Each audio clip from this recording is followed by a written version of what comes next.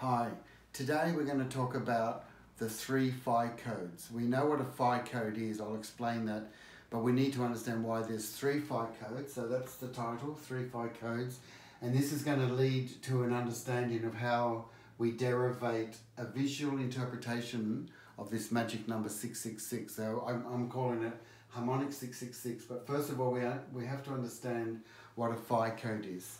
So you can see here, I'm going to show you about 8 or 10 slides on my keynote presentation. We can see that there's 3 spirals here. So these spirals are the generation of the golden spiral. So when you look over here, you can see that when you start with 1, 1, 2, 3, 5, 8, we call that the Fibonacci sequence, and that makes the traditional golden spiral. But did you know there's actually 2 other spirals that are completely unique, and they constitute what we call the 3 Phi codes. So this Phi code starts off with 1, 1, and you add up the digits and you get to 2. This one starts off with 1, 3, and 4. And this other code here starts off with 1 and 4, you add the digits is 5, and it keeps forming an infinite cycle. So these 3 spirals of 6s, this is like 666, they all have the sum of 108. So these are Phi codes because they add up to the magic number 108. So I want to show you a little bit on the number theory of these. So I wrote a book on the 3 Phi codes, and you can those sets of 24 digits. There's one spiral here. There's this spiral here starts off with 1, 1, 2, 3, 5, 8. That's a Fibonacci spiral. We'll call it Phi code 1. Phi code 2 here starts with 1, 3, 4, and it forms that spiral. And there's a third spiral here that starts with 1, 4, 5, etc. So that was the front cover of 3 distinct Phi codes. And that was done early in 2000. So we got the 3 spirals, harmonic 666. And this is where I'm going to give you an example of what is a Phi code. Okay, so I'm going to start off with 2 numbers. If you chose any 2 numbers in the universe, like 3 and 7, 106 and 110, any 2 numbers, we're going to add them in a particular way. So I'm going to show you on the board here. We're going to start off with 3 and 7.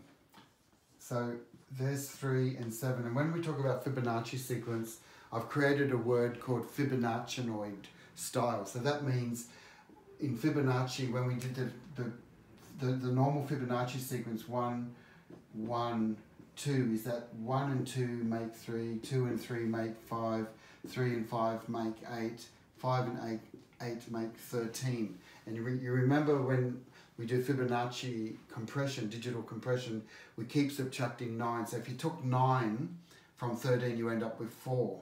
But instead of taking away 9, you could just add the digits and say 1 and 3 adds up to 4. So continued subtraction of 9 is the same as just adding the digits. So we're going to do the same here. So we can take any 2 numbers in the universe, like 3 and 7 is what? 10. And then you say 7 and 10 is 17. 10 and 17 is 27. So this forms an infinite additive sequence, but we're going to simplify it because the numbers are going to get bigger and bigger as we keep adding the previous term. So I'm going to simplify this again. So here's 3 and 7. They were our seed digits, 3 and 7. So 10 is the sum of 1 and 0 is 1. 17 is the sum of 1 and 7 is 8. And 27 is the sum of 2 plus 7 is 9. And it goes forever until we find something that repeats. And it just happens that when we take any 2 numbers in the universe and keep adding them like this and reducing them to single digits, they form 24 repeating pattern. There's always a 24 repeating pattern. But this is only in what we call modulus 9. So this is, you know the clock, we have a clock of 12 digits. So if you said the time was 13:00, we know that there's not 13 hours in the 12-hour clock. So when you go 12 hours, you start from here, you do 12 hours plus 1 more. So to translate 13 o'clock, you subtract the 12 and you end with a 1. So 13 is really 1 o'clock, 2 o'clock, 3 o'clock. So we're just using 12 digits. So that's called mod 12. So when you're at the airport, you're always working with a mod 12.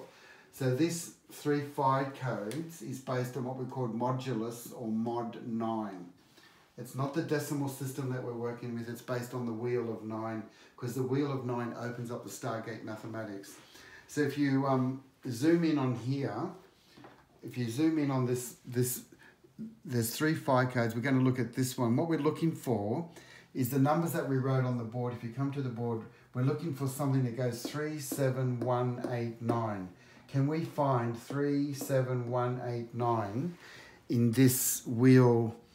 In any of these wheels, there's 3 distinct Phi codes. So look, so I start here, there's the 3, there's the 7, there's the 1, there's the 8, and there's the 9. So even though the numbers are upside down, it just shows that the sum of any 2 numbers in the universe will always fit into any of these 3. So what's important about these 3 dials, that I call them, is that the first one starts with 1 and 1 gives 2. So we'll call this F1 plus 1.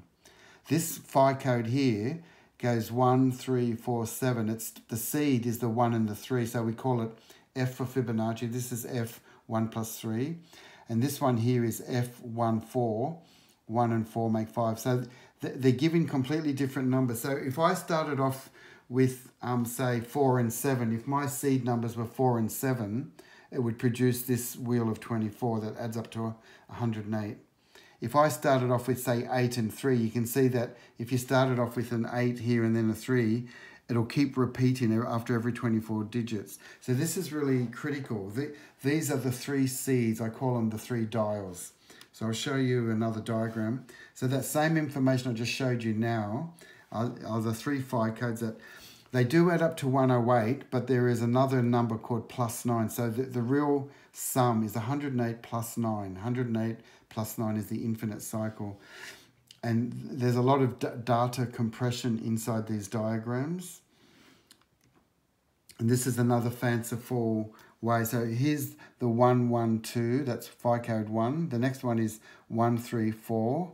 And there's another wheel inside 1, 4, 5. And when you put them all together, they all line up with 3 1s here. And opposing, if you went right through the circle, there's a 888 configuration here. So this is what we call harmonic 888. That's the main symmetry when you put the 3 possible codes in together. So I call this wheels within wheels. These are the 3 rings or the 3 dials that generate all the numbers in the universe. But there's one little anomaly, is that this is the chart of if you chose any 2 numbers in the universe. Like I want to start with 8 and 8, or I want to start with 4 and 9. So these are all the possible combinations of how infinite sums form wheels of 24.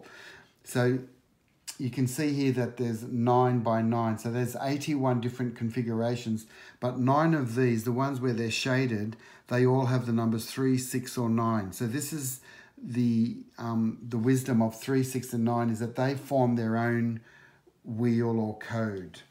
And to show you what I mean by the 3, 6, and 9, so if you added 3 and 3, it adds 6, and then you added 3 and 6, it forms a 9. It forms a cycle like this. So I'll just get back to the pattern here. Yeah, so whenever you start with a 3 and a 3, you get 6, and it forms 8 numbers. But you could start with 6 and 6 is 12, take away 9, it makes 3. So you could start with 9 and 6, you could start with 9 and 3, but these are that's called the wheel of 8 for the 369 code. Okay, so I'm just going to review this information. What this tells me in the Indian system, there was a very rare book, one of the earliest books in the history of the Vedas. It was written about 4,000 years ago, 1200 BC, that's 3,200 years ago. There is a reference to these 3 Phi codes that I just talked about here. And it said in this, there was a very cryptic quote in the Rg Veda, and it said, 12 spoke boards, 1 wheel, 3 navels. Who understands these? I'll repeat that because this is written 3,200 years ago. The Indians were saying that one of the keys to the universe was this nature of 12 spoke boards, 1 wheel, and it had 3 navels, which is birth points. And who understands these? So whoever understands these wheels within wheels of 24 and 12 and 3 navels would have access to ancient knowledge. And that's why this symbol of the Triskel, you know the yin-yang symbol that is divided into 2, but when you divide the circle into 3, it's called the Triskel. It's a very ancient symbol, and I believe it captures this knowledge on the 3 Phi codes. So that's pretty much the understanding of the 3 Phi codes, and that's why I believe this discovery of these 3 golden spirals is significant, and why I'm calling it harmonic 666 is because we always thought that there was just one Fibonacci sequence. We also, the most famous one, when we start 1, 1, 2, 3, 5, 8, that's universal knowledge. No one's ever talked about these other 2. And when you put all this universal knowledge together, that constitutes 3 golden spirals that are unique dials, wheels within wheels. So I'm calling it here harmonic 666. Okay, so that's pretty much an overview of what I call the 3 Phi codes. And next time I speak to you, I'm going to talk about what we call, there's another sequence of 24 digits that has another amazing property. So next time we have a discussion on this is part 1. So part 2 we'll be talking about another 24 code that's very unique as well. So I'll conclude on that, and hope you understood this complexity of numbers, but just understanding that there is symmetry amongst the chaos, and as pattern hunters we're always looking for things that repeatability, what we call recursion. So number theory is important because it allows us to see pathways of symmetry in this complex world. So keep in touch and see you around.